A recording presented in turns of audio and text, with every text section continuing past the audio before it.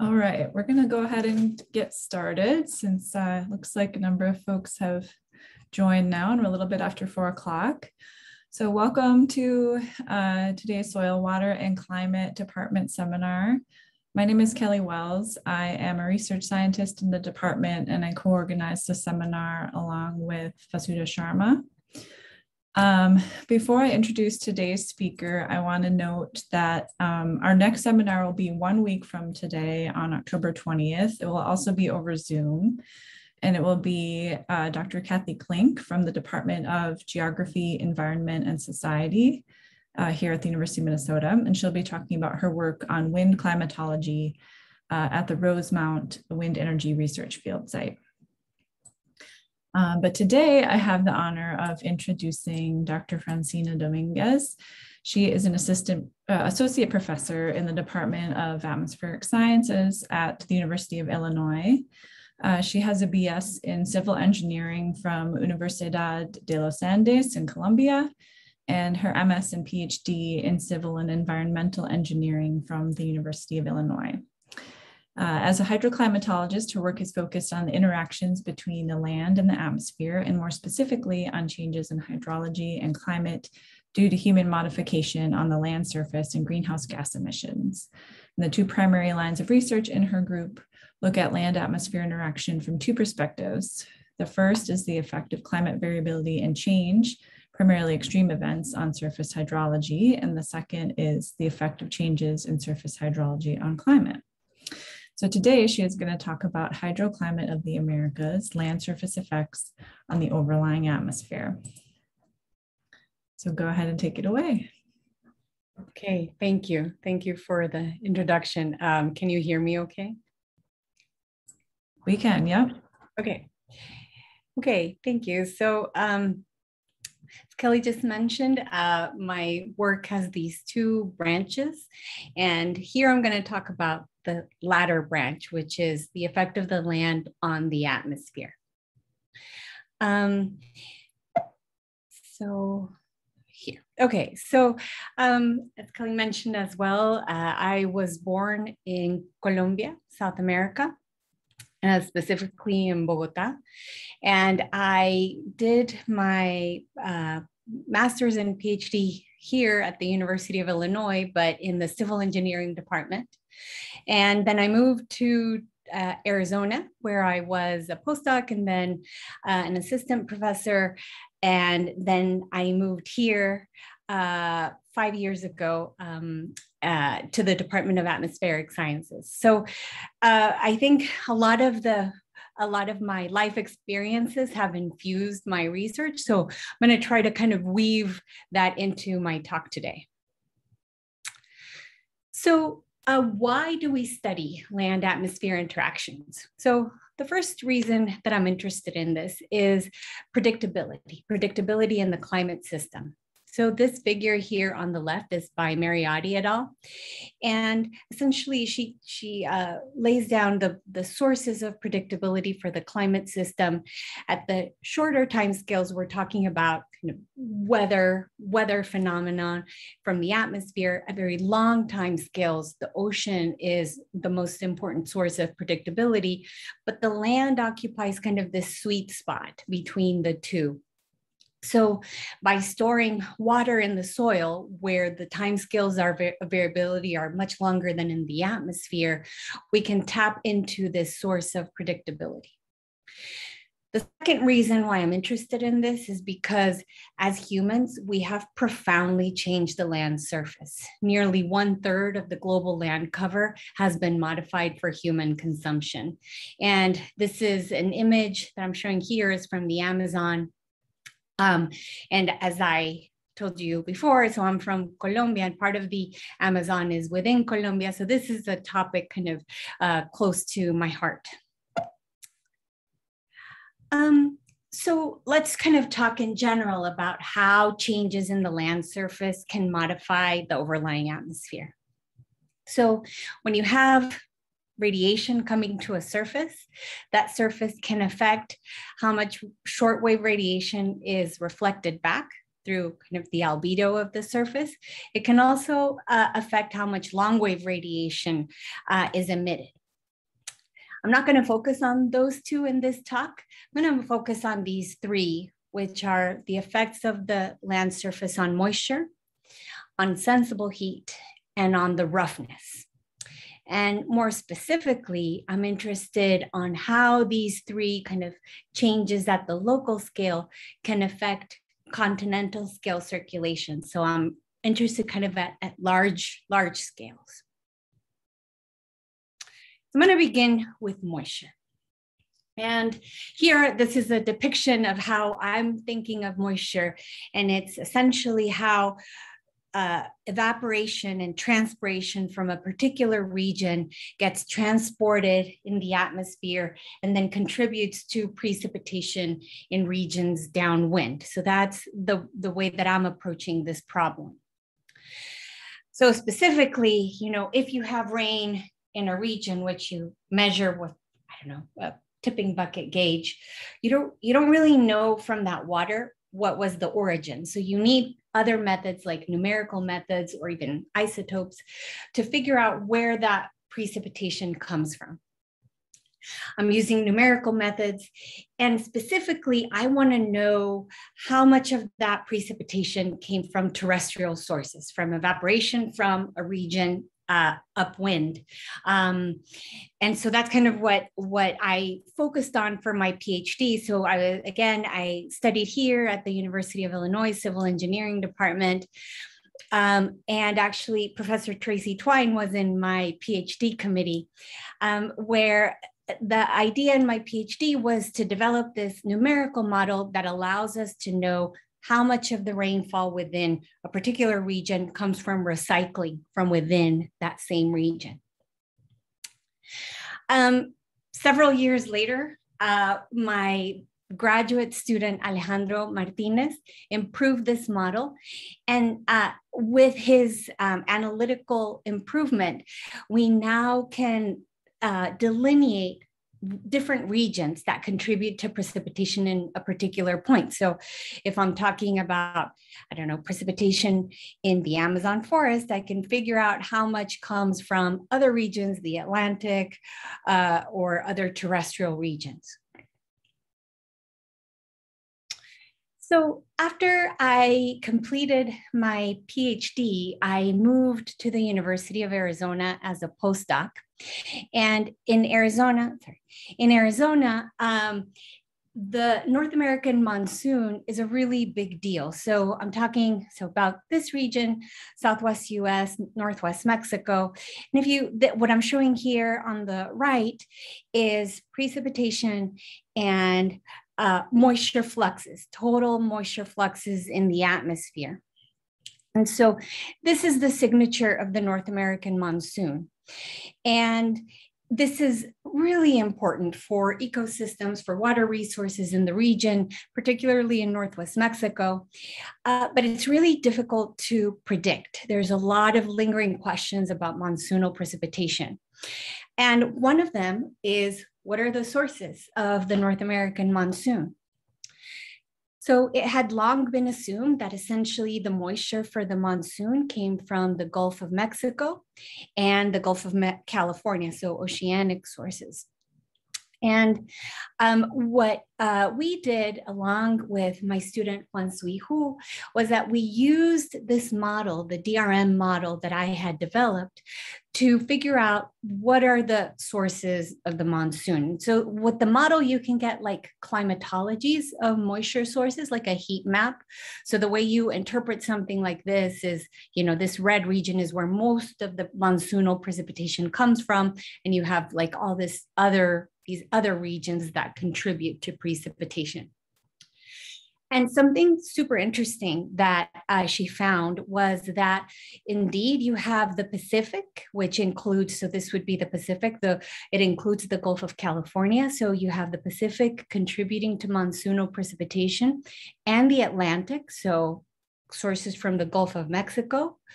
But you have a very big land component. So what this is saying is that the moisture falls on land and then gets recycled and then contributes to monsoonal precipitation, particularly during the peak of the season where 38% of the rainfall is coming from terrestrial sources.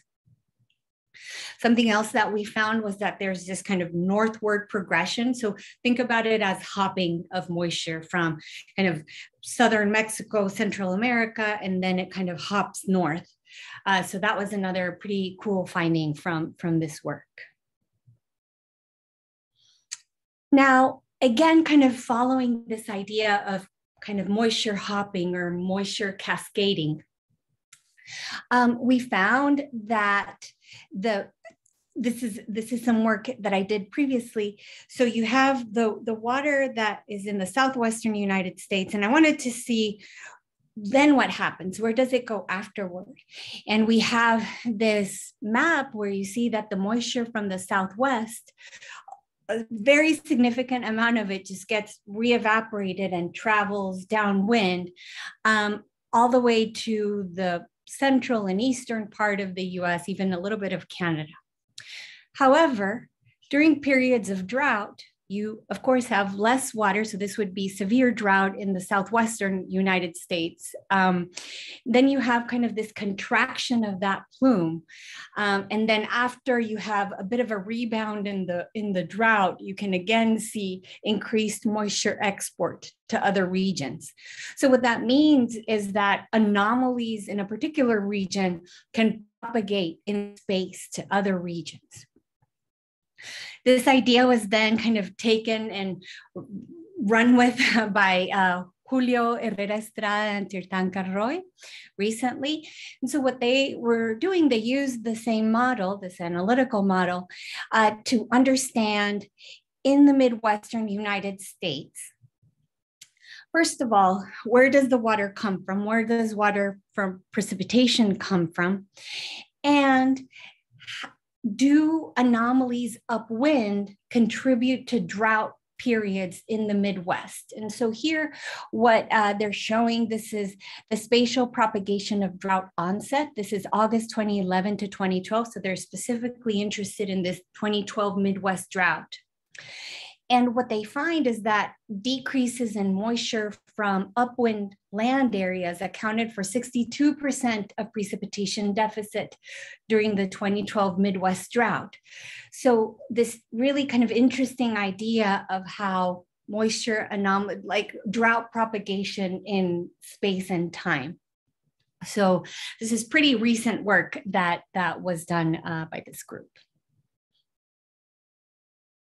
Okay, so my talk says in the Americas, so I'm going to shift focus from North America to South America. And again, I'm showing the precipitation and the vapor transport for South America. Now, the wet season there is December, January, February, the warm season.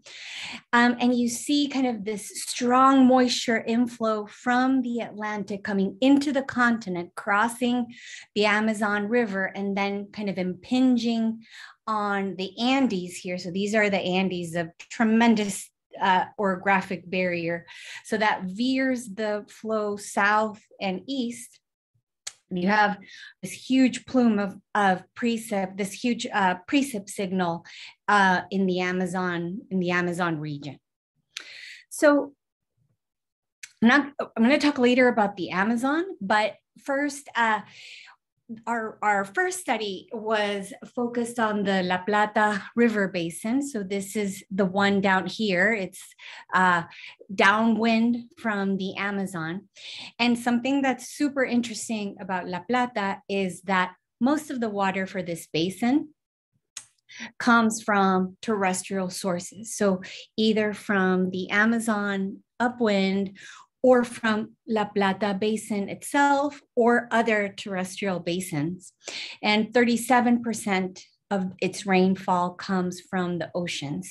So again, this region is very dependent on terrestrial evapotranspiration for its precipitation. It's also a super important agricultural region. Soy and corn, so it's actually similar to our Midwest region here. And what I'm showing here is essentially you have the precipitation for the basin. And this black line is how much of that precipitation comes from terrestrial sources. And then all these other lines are kind of specifically which which regions are important. And as I said, the Amazon, and in particular, the Southern Amazon and the La Plata Basin itself, are very important sources of moisture for that basin. Now, while I was in Arizona, something very important that happened was that I began to use the weather research and forecast tool. So this is a regional atmospheric model, which is used mostly in weather analysis, but also in climate. And because evapotranspiration is so important for a lot of these regions in South America, we really need to get the evaporation and transpiration correctly in the model, right? A lot of the water in the atmosphere is going to depend on terrestrial evapotranspiration. And something that the models did not account for correctly was the groundwater. So traditionally, the models would look like this, so like a free drainage lower boundary condition. And what we did was to incorporate groundwater dynamics into WRF, the weather research forecast tool. And what happens is when you add groundwater, you have you have a reduction in the drainage, of course, and you have soil moisture that can be replenished from below. You also have lateral redistribution of shallow groundwater. So in a continent like South America, this is very important. What I'm showing you here is the depth of the water table depth throughout the continent. And I'm sorry, I don't have the color bar, but the blue are regions that have water table depth within the 2 meters, so accessible for most plant roots. And then the deeper ones here in orange are in the Andes below 80 meters, so a very deep groundwater. So again, we incorporated groundwater into WRF, and then we wanted to see what was the effect on the atmosphere. So what I'm showing you here is the difference, so the change in different variables when you add groundwater. These are long-term runs, 20-year runs. So when you add groundwater, you increase the soil moisture, right? That I told you that it'll increase the soil moisture because you have this new kind of source of water for the soil. You're also increasing evapotranspiration because the plants now have access, and you also have direct bare soil evaporation. But then what happens in the atmosphere? You're going to change the thermodynamics of the atmosphere. And this is one variable, the lifting condensation level, which is going to tell you something about the probability of rain. And then the last one is change in total precipitation. So you have increases. So anything blue is increases. So you see a noisier signal for the precip, but particularly down here, you see an increase in total precipitation. And an interesting thing is that you have more precip coming directly from recycling of this water, but you also have a change in the thermodynamics of the environment. So the environment is more likely to produce rain. So you have these two things, enhanced instability, and you have recycling that's contributing to more rain.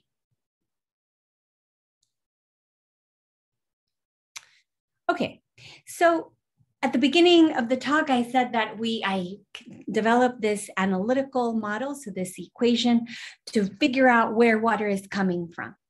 But then I also started working with WRF, which is a regional climate model.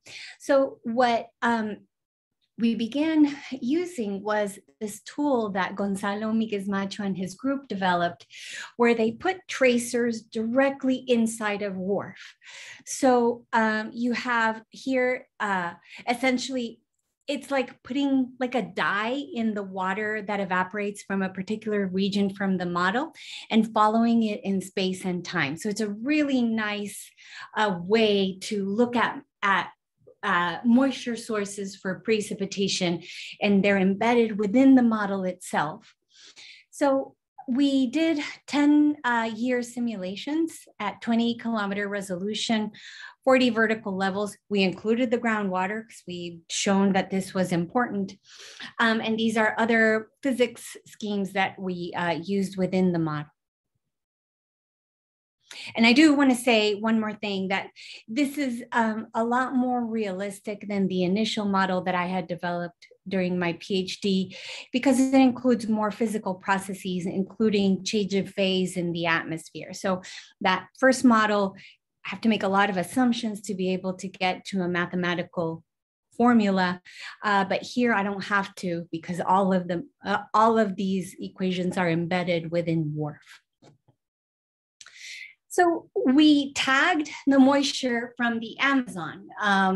Remember that when I had started my PhD, I really wanted to get at this question of recycling in the Amazon forest.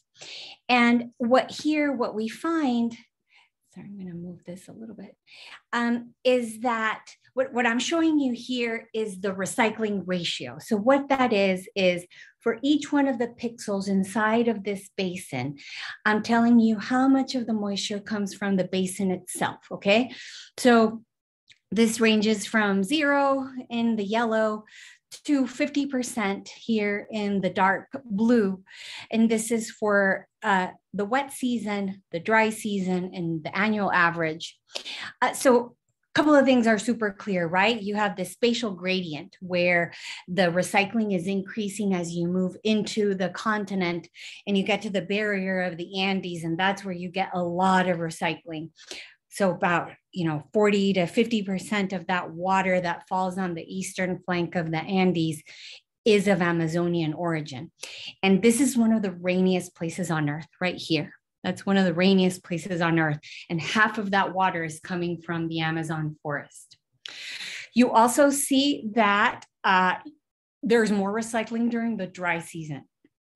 And this was actually work that also showed something similar from the University of Minnesota.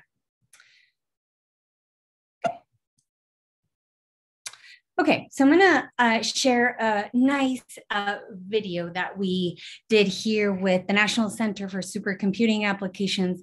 I'm working with a visualization expert called David Bach. And we also have 3 musicians that have helped to provide music for this visualization. And I do want to highlight that this is data sonification. So we actually provided time series to the musicians, and they did music partially based on these time series. The diurnal beating of the Amazonian hydroclimate. The Amazon rainforest is the largest and most biologically diverse ecosystem in the planet. Moisture-laden tropical winds from the Atlantic Ocean bring precipitation to the rainforest. The dense canopy then transpires and contributes water for precipitation downwind. The Weather Research and Forecast Model, or WRF, is used to trace moisture originating from the Amazon rainforest. By visualizing the output, we show for the first time that the diurnal cycle of transpiration provides a clear diurnal signal to the overlying atmospheric water vapor and can be visualized as a beating over the Amazon. The tracer humidity, or vapor coming from the Amazon, is highlighted in colors ranging from purple to light green. The white lines show the total water vapor carried by the winds at 1.5 kilometers above the surface, or total water vapor flux. While the green lines show the water vapor flux only of Amazonian origin. We will present results for a 3-month period from December 2004 to March 2005. As you watch the video, notice the beating pattern. This is the diurnal cycle.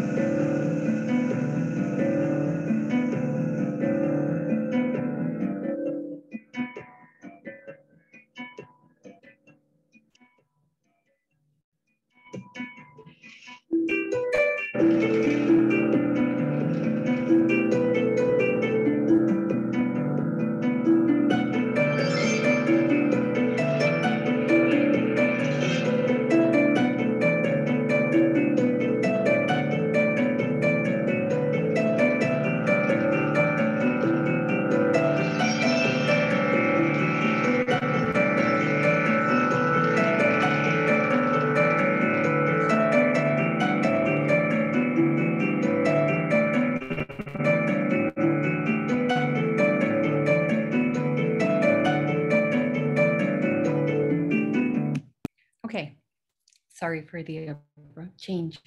You enjoyed that. So in conclusion, in the part of moisture transport, many regions in the Americas depend on terrestrial sources of moisture. And one of the implications is that moisture progresses in space throughout the region, in time and space. And this can lead to propagation of moisture anomalies or drought propagation, as we're studying now. Another implication is that we really do need appropriate representation of subsurface and surface hydrology, because this will translate into the atmosphere. Now, my second vignette is sensible heat. So sensible heat, if you have total radiation coming into a region, part of it will go into latent heat, so moisture, part of it will go into sensible heat, right? The actual temperature changes. So if you have a region where there's very high sensible heat, usually because there's dry soil moisture, you're going to have increase in temperature, and this will create a low pressure above that surface if it's kind of large enough. And the low pressure can affect the low level wind and hence the moisture fluxes. And so here I'm depicting what would happen if you have a low pressure over the southern hemisphere. You have to kind of flip your coordinate system. And so its effects on low level winds and moisture fluxes. So again, I'm looking at the La Plata Basin. So now I'm shifting here to the La Plata, not the Amazon anymore. And if you think about the dominant pattern of variability, so how soil moisture varies within the year. So this is intraseasonal variations of hydroclimate. There's a very clear dipole within the La Plata Basin, where if it's wet here, it'll be dry down in the south and vice versa. So this dipole pattern that tends to happen. So my student Divyansh Chugh wanted to figure out if this dipole could then generate hydroclimate variability later in time. So what happens a month after you generate this dipole? And we used observations and a statistical technique called GIFA. And what he found, what Divyansh found, was that 1 month after this dipole happened, you get kind of the signature in the atmosphere is that you have higher latent heat in the wet part, right? You have higher latent heat and you have lower sensible heat. Conversely, over the dry part, you have less latent heat and more sensible heat. And then this, as I told you kind of in the first cartoon, you create changes in surface pressure with higher pressures over here and lower pressures over here. And you're also changing the vertically integrated moisture fluxes. So you have this low pressure system, and think of it as kind of a vacuum, but you also have to include Coriolis. So you have this low pressure system kind of bringing in moisture from the subtropics and the tropics. And this is actually generating more precipitation the month after, okay? So this is kind of a different way to think about this. What I'm saying is that dry anomalies in the land surface are leading to more precipitation the month after. And Divyansh had this hypothesis, again, that you have higher, so dry soil moisture anomalies, higher temperatures, you generate a surface low pressure system, and that low pressure system is going to enhance the low level jet that's coming in from the north, okay? So just like we have a low level jet here in the plains, they have a low level jet that's coming from the north, from the Amazon and from the Atlantic.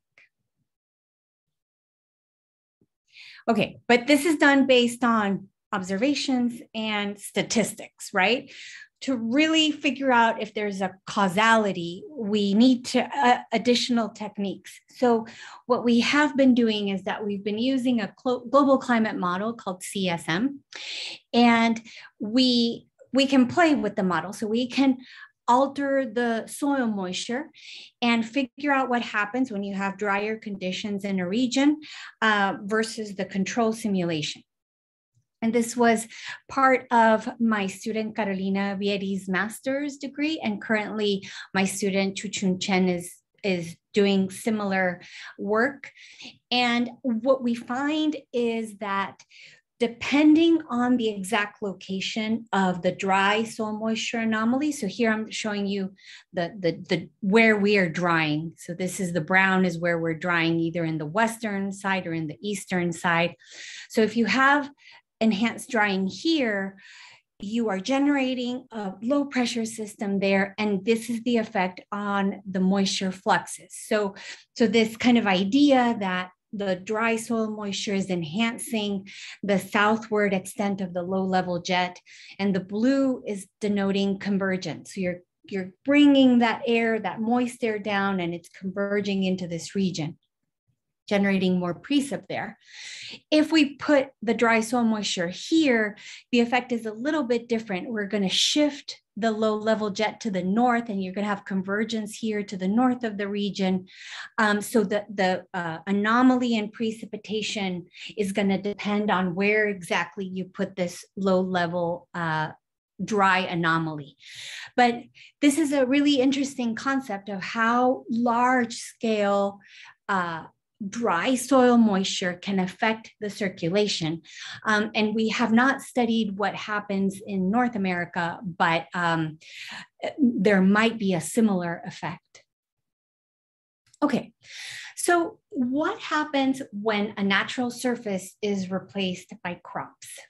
So this basin, the La Plata Basin, far exceeds the Amazon in terms of hydroelectric production. And I told you that it's important for agriculture and livestock.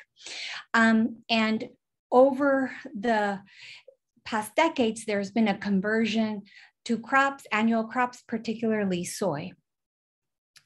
So in 2018, I was lucky enough to participate in the Relampago Field Campaign, where a group of scientists went to observe some of the most intense storms on Earth that happen in Argentina in this basin.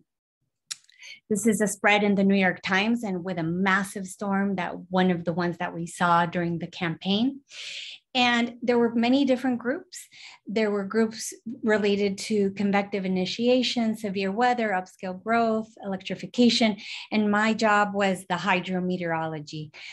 So we went there and had flux towers in the region. We also measured stream flow, but I'm just going to talk about the flux towers and two of them.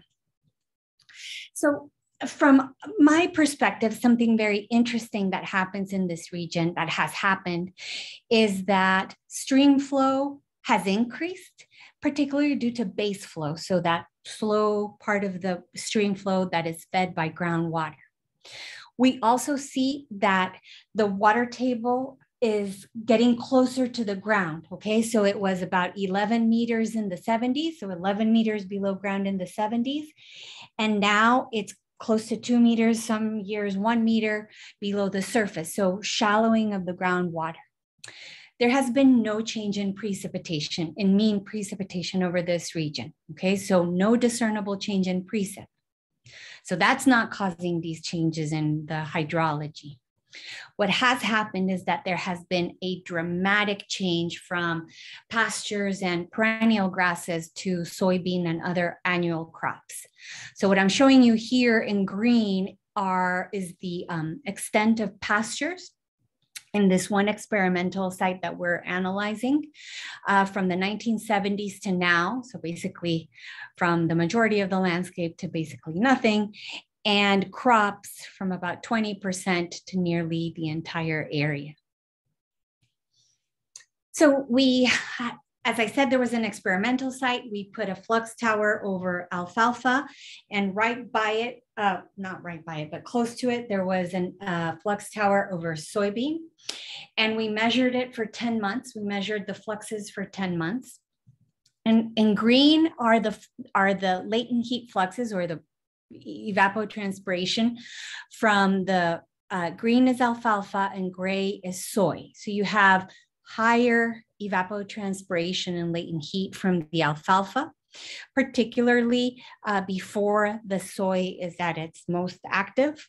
Then you have almost the same, but really during September through December, you have much higher transpiration from soy. Remember, this is the Southern Hemisphere, okay? So you have to kind of, that the growing season for soy begins in November until, and I think they harvest in March or April. So if the water in the soy is not going into latent heat, it's going to sensible heat. Okay, so you're going to get warmer temperatures at the surface because you're not having that change of phase. So here in gray, you see the much higher sensible heat over soybean than over alfalfa. So what happens? So we use the NOAA MP model to kind of extend this. We only have 1 year of simulation of observation, so we extend this using the model and try to kind of figure out, okay, we have this latent heat, sensible heat, how much of the total budget is goes to each one. So we see here that for alfalfa, about 75% of the energy goes into latent heat and about 25% goes into sensible heat. Whereas for soy, you have about 60% going into latent and 41% going into sensible heat. This also changes the recharge. So how much water goes into the aquifer is much larger over soy. And you also have more surface runoff. So this is kind of a schematic of what happens when you go from alfalfa to soy, deeper water table. You have deeper water table and more ET over soy, shallower and more sensible heat over this is the soy and this is the alfalfa. So very dramatic change in the hydrologic cycle and in the energy fluxes at the surface. And of course, this is for 1 point, right? But these are changes that we're seeing throughout the continent where soy area has increased by 175%. So very large increase in soy crops in Argentina. So what happens when you have this very large change in the properties of the land surface? What happens when this is extended over a large area? So this is done using WRF, and we see that we have an increase in the soil moisture, decrease in the evapotranspiration, increase in temperature, and increase in sensible heat when you go from alfalfa to soy. This is exactly the same as what I just showed you, but just for a large area in space. Then, when we look at the effect on IV integrated vapor transport, we see this increase in the moisture transport coming down into this region. Remember that we're modifying the land surface here. Okay, but you see this large scale change in the integrated vapor transport. And we're also seeing some changes in precipitation, although they're pretty noisy. And the problem is that the 15-kilometer resolution can't really resolve small scale convection. So we need to go to higher resolutions to get a better picture of what's happening here. So finally, this is the second part, large-scale soil moisture anomalies in South America can shift the location of the low-level jet. And this has implications at the subseasonal scale, but also it has implications at longer time scales because of this massive land use change that's been happening over the region. This is my last and shortest vignette, which is related to surface roughness. And here I'm going to focus on the Amazon, where you have large trees that have been deforested and changed to different types of crops. And what happens is that you're essentially really changing the roughness of the atmosphere above it. Okay, you're going from kind of rougher atmosphere to smoother. A smoother surface. So here, I'm going back again to kind of where it started, right? I started with this question about what happens when you deforest the Amazon. And the Amazon is the largest tropical rainforest in the world, hosts 25% of global biodiversity, and it's being rapidly transformed for human production. This red areas here are projected deforestation scenarios for 2050. So what might happen in the future. And this is a business as usual scenario. So, and we have the WRF model, right? Where we now have the groundwater, and we're able to track the moisture recycling.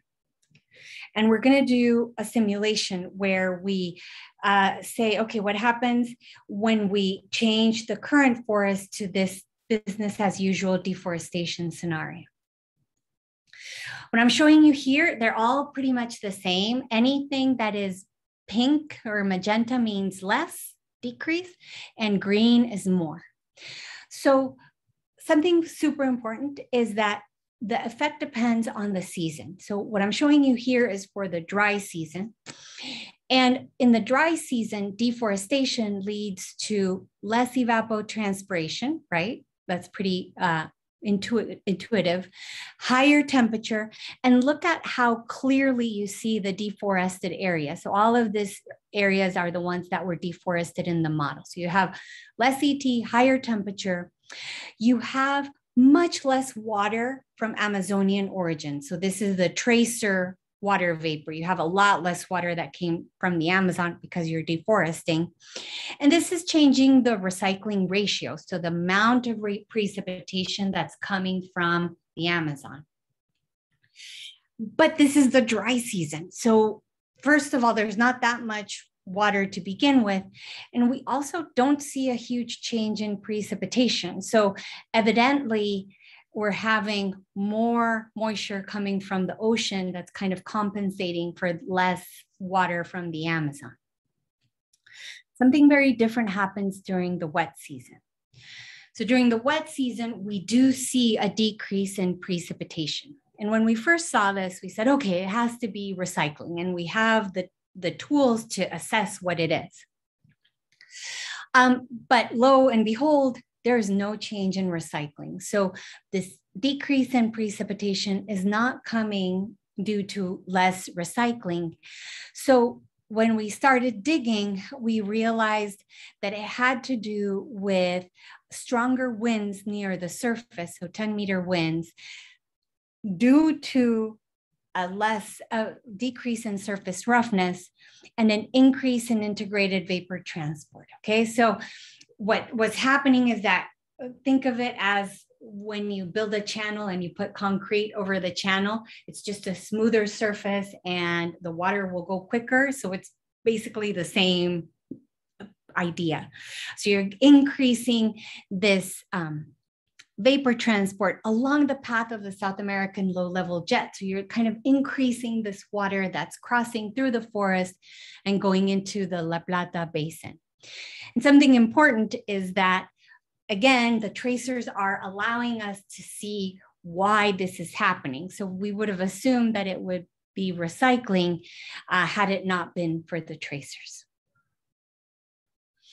So as a conclusion for this last part, large-scale deforestation changes surface roughness, and this leads to changes in the low-level jet. Okay, so in conclusion, you have local variability and change in the land surface that can affect circulation, and I'm interested in these three mechanisms.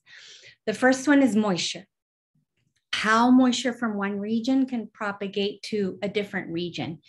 And the implication for this work is that if you have changes in the soil moisture, for example, drought in one region, that drought could possibly propagate to other regions because of this moisture recycling mechanism.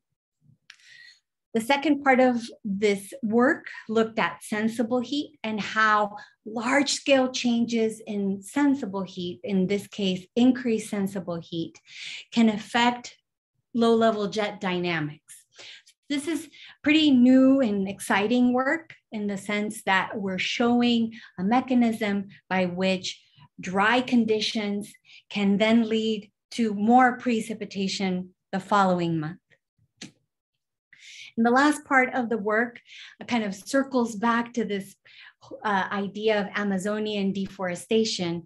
And using the tools that I showed, we see that land use change is affecting precipitation because it affects low-level circulation through surface roughness. So these are three possible ways in which the land surface can affect the overlying atmosphere at these continental scales.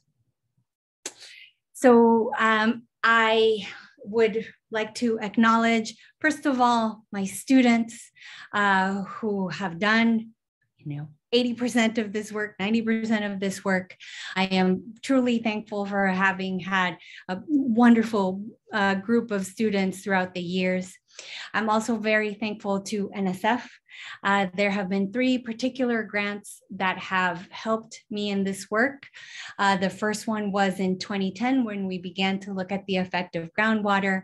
Then a career award where we've shifted our focus to the La Plata Basin, and more recently in 2016, the Relámpago field campaign, which was my first experience with observations in the field, and it was really just an incredible experience.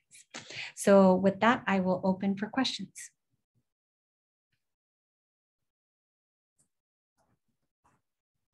All right, thank you so much for that fabulous talk, Francina.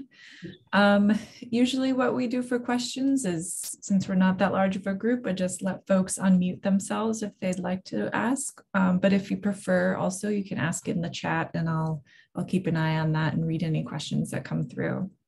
Sure.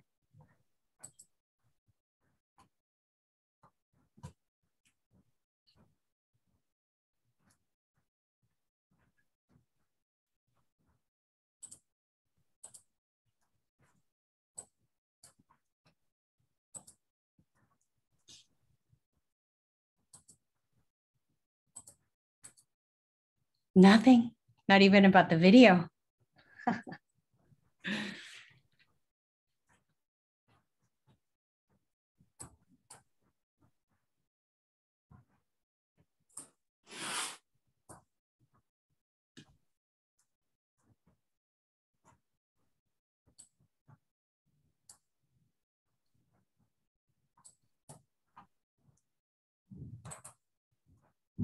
Okay.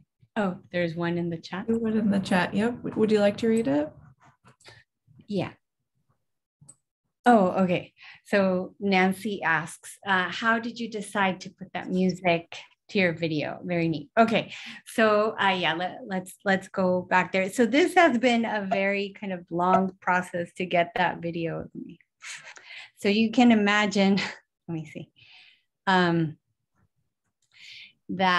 So first we had to do the simulations, and that was my postdoc, Zhao Yang, and then analyze the simulations. That was my other postdoc, Jorge Barza, and then David Bach. Oh, so I contacted David Bach, who's the lead visualization programmer at NCSA. And he is the magician, right? So he did this gorgeous visualization, which we submitted to a conference, and then it got the attention of people doing data sonification.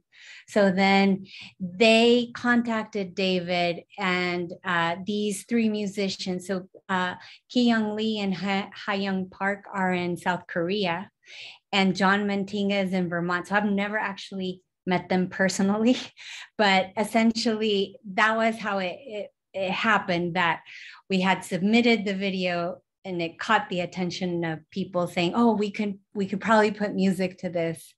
And yeah, and that's how it happened. So kind of, yeah, a snowball effect.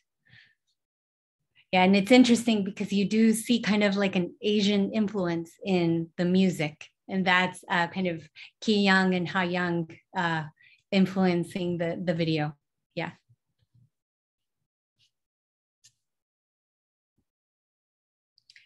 Alejandro asks, do climate change scenarios and average temperature increases over the Amazon mean higher or lower precipitation downwind? Would there be more recycling due to the higher heat availability or lower due to other impacts? Okay, so yeah, that's a good question. So the climate change scenarios usually project a drier Amazon. Okay, so in climate change scenarios, that is a kind of a hot spot for decreased evapotranspiration from the Amazon. The problem is that the hydrology used in GCMs that are used for climate projections is not great. So sometimes I would take those with a grain of salt, essentially, because, you know, the most models, not all of them, but most models don't have a good representation of groundwater or roots. And, you know, in the Amazon, we're talking about roots that can be 10 meters, some even 20 meters deep, to access these deep sources of moisture. And that's just not adequately represented in GCMs. So knowing that, so it's a little bit kind of taking the GCM results to understand something about recycling in the future, I'd just be a little bit wary about that. Having said this, it is very likely that due to Hadley cell dynamics, you are going to have a drier Amazon and a wetter La Plata basin. So this is what we're seeing coming out of the simulations, that it just makes sense physically. So if I had to hypothesize, there will be decrease in evapotranspiration and recycling, but likely not to the extent that current GCMs are saying. Does that answer the question? Okay.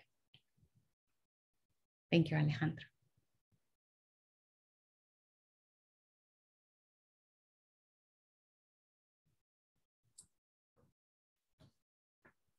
I had a question about kind of how ENSO might modulate the effects you're seeing. Would that mainly just change kind of the oceanic fraction of water vapor? No, actually, so what we found was that during El Nino conditions, you have more moisture coming from the Amazon to the La Plata. And during La Nina, it's the opposite. So it does affect the interbasin transport of moisture. Mm-hmm. So through teleconnections, we are able to see this, that ENSO really does have an impact on the moisture transport. Yeah. Mm-hmm. There are also oceanic things that I don't remember at the moment, but just focusing on kind of the land, definitely you have more moisture transport from the Amazon to the La Plata during El Nino. So drier conditions in the Amazon and wetter in La Plata. Okay. Yeah. And vice versa for La Nina. Okay. Very cool. Any final questions out there? We're almost at 5 o'clock.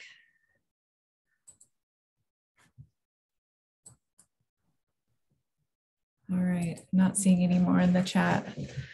Well, thank you so much for being here this afternoon, Francina. I really enjoyed your talk. Thank you. And I hope thank you for the invitation. Yes, absolutely. I hope that we will see you again sometime soon.